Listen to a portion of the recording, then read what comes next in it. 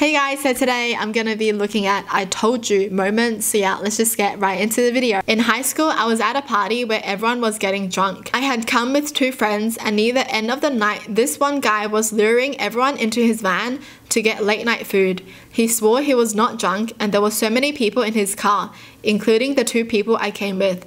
It was not a battle I was going to win, but it seemed like an obviously dumb situation. Bunch of underage kids packed into a van driving around in the suburbs at 1 a.m. in the morning. I told my friends that this wasn't a good idea and they need to get out of the van and come back home with me. They acted like I was a party pooper for a second, but then they got out. Next day, I found out the guy driving ran a red light and got T-boned by a truck. The one kid in the back almost died and everyone got banged up. The friends I put out of the van were in the back seat along with him. Not saying I saved their lives, but I really may have saved their lives. Wow, this really is I told you it was gonna happen. Oh my gosh, they should be thankful then, you know? Oof. But how did no one else think it was a bad idea? Going into a car with a drunk driver? Really? My newborn baby was projectile vomiting after every feeding. I took her to the doctor several times. Always ended up being sent away with suggestions to try a different formula. I tried like 4 different ones, no change. The 4th or 5th visit, they sent me away with the same recommendation, even though I pleaded with them to figure out what was wrong with my baby. I left the office and drove to the ER instead. She ended up having emergency surgery that day. The surgeon said she would have starved to death or maybe dehydrated had she gone much longer without the surgery. I gave the doctors in that office a piece of my mind. I hate it when this happens, you know, when something is clearly wrong but the doctors just send the patient away and be like, it's fine, you're fine, even though the patient is feeling not fine. That's crazy. My sister and I were out sledding when we were kids at this place with a really steep hill.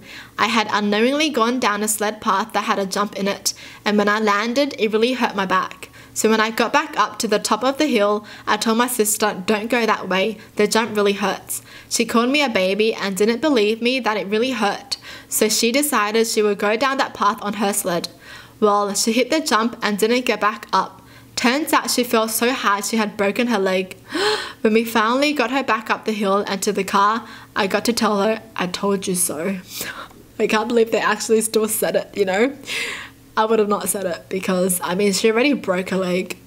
You're gonna add salt to the wound, you know? You're gonna be like, I told you so, now you broke your leg. I told you should have listened to me. I would have just kept quiet. I mean, I'm pretty sure she's already feeling like regretful that she did it. So you don't have to say that. You don't have to be like, I told you. You really don't. Was picking beans with my sister and mum. To this day, I still don't know why the fence was electric, but it was. I touched it and I got zapped. It wasn't too bad, but it hurt. I jumped away and my sister saw me. I said that it was an electric fence. Of course, she thought I was just pranking her. I was trying to tell her the whole time we picked beans, but she didn't believe me. Right at the end, she touched the fence and she didn't see it coming at all. Her face was just like, oh. Love the car ride home. I told you, idiot. I told you. Why wouldn't you listen to me? Since I was 14, my throat got itchy when I ate apples. I told my mum, but she thought I just didn't want to eat apples and forced me to eat them. Why? Went to the doctor's office and got a test for allergies. Turns out I'm allergic to apples, peaches, and many other fruits. Their mom could have caused their death, dude. Why don't some people listen to their kids? Like, what the heck? What the heck? What the heck are you thinking? My partner and I were broke and struggling to make ends meet, but we always kept money in the budget for fun and takeout nights. One night we decided to get fish and chips. My partner had never ordered from that particular place before, but it was my favorite, so he knew it'd be good. We don't have a lot of money to spare, so I know we had to order smart. We'll only order what we need. We start driving and I'm about to call, and my partner tells me he wants to order $10 worth of chips. For those of you who don't know how much that is, a scoop of chips is usually $2 to $3. I tried to tell him that it was a ridiculous order and that this particular fish and chip shop was very generous with their portions, which is why it was one of my favorites. He was adamant about $10 chips and that he was so hungry that it's not like any would be wasted. We had a mini argument in the car and I finally gave up and said, Fine, order your chips, but you better eat them all. We get to the fish and chip shop and we go to the counter to pay, and the old fellow who runs the shop comes up to serve us. We tell him what order we're here to collect. That order is yours? He goes. I start to shake my head and smile. Yes, it's just for you two? The old man asks, looking concerned. Ah, yes. At this point, I start laughing. I try to tell him. We both laugh and my partner realizes his mistake when the old guy pulls out 2 huge parcels of chips. One of those alone would have fed a full family. We all laughed our little hearts out, thanked the man and went home to eat our fish and chips. And no, he didn't eat them all. We didn't even get through the first parcel. Now, whenever we need the other person to trust our judgment on something, we say $10 chips. And the other person will always relent. That sounds so wholesome, man. I don't know why, but this story makes me happy. It's just like the small things, you know, and I can just feel how happy they are. How cute. Lawyer here. Fired a partner who I found some real irregularities in the spending habits versus what they were making after he couldn't provide a good answer to where it came from. Other partner left and started a new firm with them because they disagreed with my decision and refused to look at the evidence. Turns out he stole $500,000 of a client's money, got disbarred, and now is facing prison time. I told her to look at the evidence and she didn't listen. Wow. Some people just think they know it all, that's why. This dumb woman wouldn't leave the llamas at our petting zoo alone, even after I warned her. Eventually, they had enough and spit all over her. Green, groupie spit from head to torso. She threw up a bunch and I laughed, until I smelled it and then I was retching too. What? Llama spit that much? I had no idea. Well, she deserved it. She deserved all that spit. Leave the llamas alone. Bed frame wasn't properly latched down while moving. Partner insisted the weight of the frame would keep it in place. Flew into the middle of a major intersection on a left turn. We dodged 4 lanes of oncoming traffic to collect the pieces. I fixed my partner with a look that could peel paint, and he said, I know, you told me so, and you're right. I'm sorry. Just listen sometime. I told my mum, who was a nurse, that I am sick, and she said I was lying. After 2 months and a lot of blood coughed up, she took me to the doctor. I had pneumonia and a double ear infection. I also had a bunch of other issues that I can't remember. What the heck? What mum would be like, you're lying? How do you tell someone that you're sick and they're gonna be like, you're lying?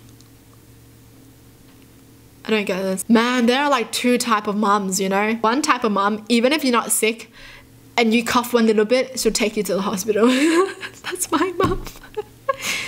And then these type of mums where they're clearly sick but they still be like, no, you're fine, you're lying. That's weird. That's crazy. My best friend started dating my ex-wife 10 years after the divorce, and he checked if I take issue even though he didn't need to. Anyway, when we divorced, it was because she was cheating on me. He goes out of state for work and told me she started acting off, not answering calls, quick to hang up, starting fights when he's home, or going to parties rather than spend time with him. I pointed out this is what she did to me. Almost exactly 3 hours later, he actually caught her cheating. Oh my gosh. You know that saying, once a cheater, always a cheater, right? Oof, that's crazy. I don't think I could trust someone who cheated before. Like, not in the current relationship. Like, let's say you meet someone new and then you find out they cheated on their ex-girlfriend before. Would you trust them? I don't think I could. I really don't think I could. Like, even if they didn't cheat on me, right? But it just still feels weird. It's like their history kinda just makes you not trust them even more. You know, it's just like you finding out someone has like a history of abusing dogs. You wouldn't trust them with your pet, right? But I guess people do change. That's the thing. People do change, right? But I still can't trust someone who has cheated on their ex before. Had a really dark freckle, the color of chocolate. I showed spouse and he called me a hypochondriac, and if I go to the doctor, I'd be wasting the time. I went to the dermatologist. It was melanoma. Oh my gosh. Wow. That's crazy. That's really, really scary. So I was throwing knives at a tree and my father told me to be careful because the knife could bounce off of the tree. I didn't see that to actually happen. Oh my gosh. Why would you even do that in the first place? So I continued throwing knives at the tree and then it happened. A knife bounced off of the tree and hit me in the foot. When he went to go examine how bad the wound was, he asked me how it happened. I told him the knife bounced off and hit me in the foot, and he said, "I told you so." If I was a dad, I'll be so mad, you know? Like, you're warning someone of the danger and they still do it, and then they get hurt. But then now you have to be the one to take care of them. Yo! Well, that's it for the video. Hope you guys enjoyed. Tell me in the comments down below what your thoughts are. And as always, thanks for watching. Hope you guys liked it, and I'll see you guys next time. Bye!